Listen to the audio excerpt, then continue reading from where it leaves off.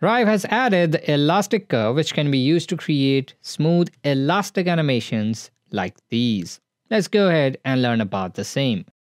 To demonstrate the elastic curve, I have created a path and rigged it with two bones to bend it like this. And I have an animation as well, that is from it bending to becoming a straight line. Now by default, we have the linear curve, and we can go ahead and use a cubic curve instead to get a smoother animation like this. And we can of course fiddle with the handles to make it more smoother or vice versa. Now we have the option to use the elastic curve, which can be used to add a bit of spring to our animation. Now watch what happens with the elastic curve. You can see it goes ahead and overshoots a little before settling into its position. That is, if I go ahead and play the animation frame by frame, you can see it is overshooting a bit up. That is negative 2.3 degrees, and then it goes back to the 0 degree. Now if we were to do this with manual keyframes, then we have to manually keyframe the positions like these, and then we have a animation like this. But now we can achieve the same result without creating those extra keyframes. We can simply use the elastic curve and then fiddle around with these values to get a desirable effect.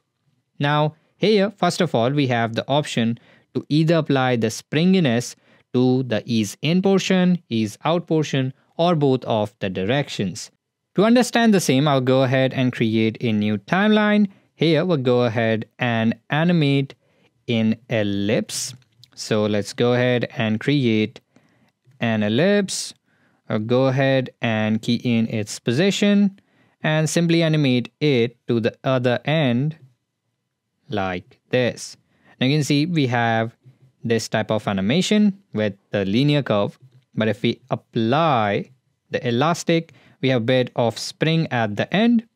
And now we can go ahead and choose this spring to be applied at the ease in, that is the start, ease out at the end, which is the case now, or to both directions. I can go ahead and use ease in. And now you will notice that it goes ahead and takes a step back and then reaches the end, that is the springiness at the start of the animation. And to make it noticeable, for now I can go ahead and just increase the amplitude and the period. We'll get back to that. For now, let's go ahead and set it to something like, let's say 0.8. And now if I go ahead and play the animation, you can see it goes ahead and goes back and then goes to the end. That is this right here, because we have set this to ease in. If it is ease out, then the same will happen in the other direction.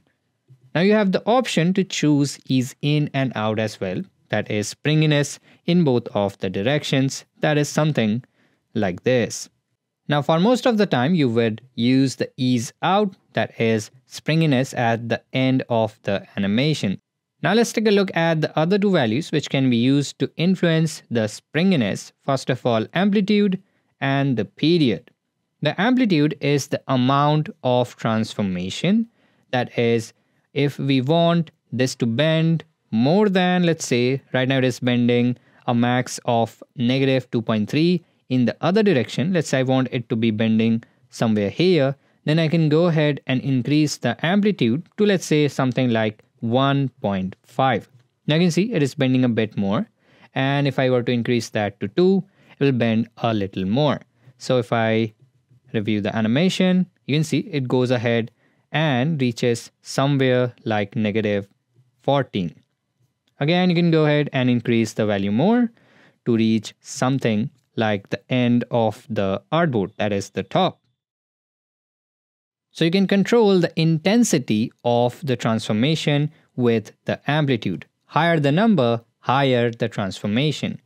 Let's set it back to 2. Now the period can be used to control the amount of wiggle of the animation. That is, here you can see it goes ahead and goes to the top, then to the bottom, and then settles back into the position. Let's say we want it to wiggle a bit more. To do that, we can just decrease the amount of the period and it should be in point. That is, you can set something like, let's say 0.75.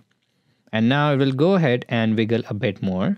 And we can go ahead and again change the value a bit more to get drastic results. And if I go ahead and set it to something like, let's say 0.25, now it goes ahead and wiggles a bit more. And let's set it back all the way to 0.1.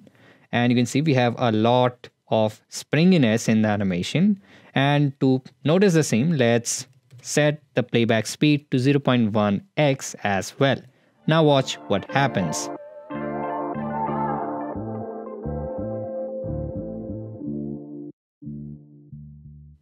It goes ahead and wiggles for a lot of time before resting into its position. Let's set the playback speed back to 1x, and this is the result. It's fast. So that's how you can use the elastic curve to create animations like this. Remember, the amplitude is the intensity of the transformation. Higher the number, we have higher the transformation, and the period can be used to control the amount of wiggle. Lower the number, more the number of wiggle we add to the animation. So that's the elastic curve which can be used to create smooth spring animations in Rive.